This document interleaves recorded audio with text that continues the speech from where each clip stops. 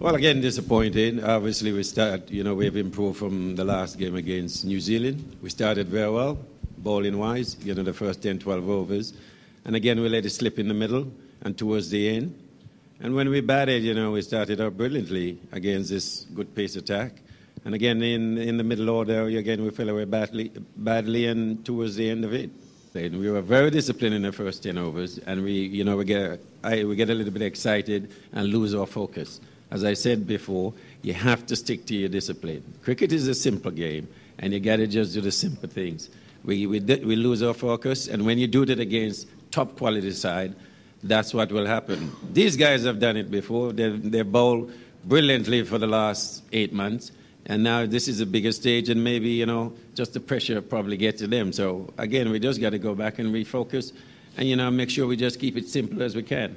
Coach, you have been saying about the need to go back to the drawing room. Does that effectively mean that all the preparations in Dubai and in India have come to naught?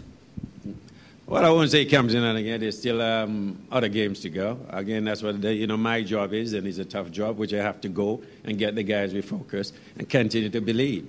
Because you cannot play cricket for 5 years, and after you have a few bad games, you can't play.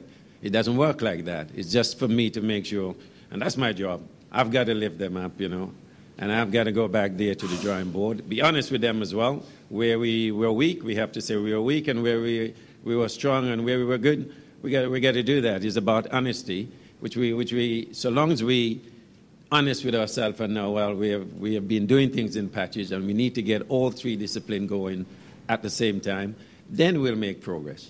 What were the positives that you took, if any, out of today's game? Well, look, there's quite a few positives. Again, as we go back with the new ball, up front we were very good. We have Pakistan, who was normally get away to a flying start.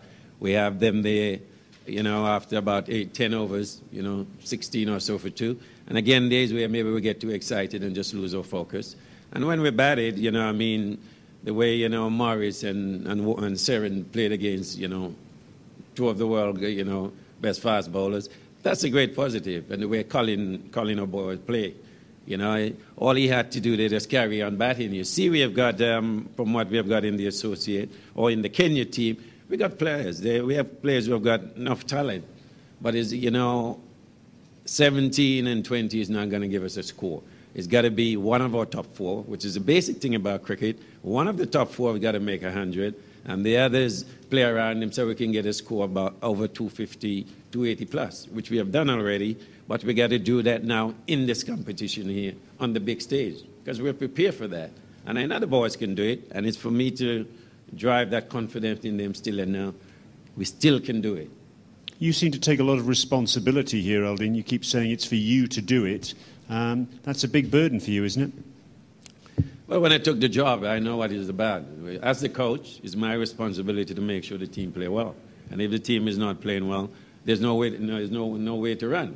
It's for me to face up to the music, look and see what else I can do to make this team play better, which I certainly will do. I'll go back to the drawing board again and come up with a plan that we know that can help the boys and them to play the best cricket that we want to play. Well, look, again, we have to improve in all 3 departments, We have to improve in our batting, we have to improve in our bowling, and in our fielding. And if we can make sure we go out there and give a good account of ourselves, when we leave that field, we are giving our best. That's all we can ask for. I just need everybody to give 110% at this moment now.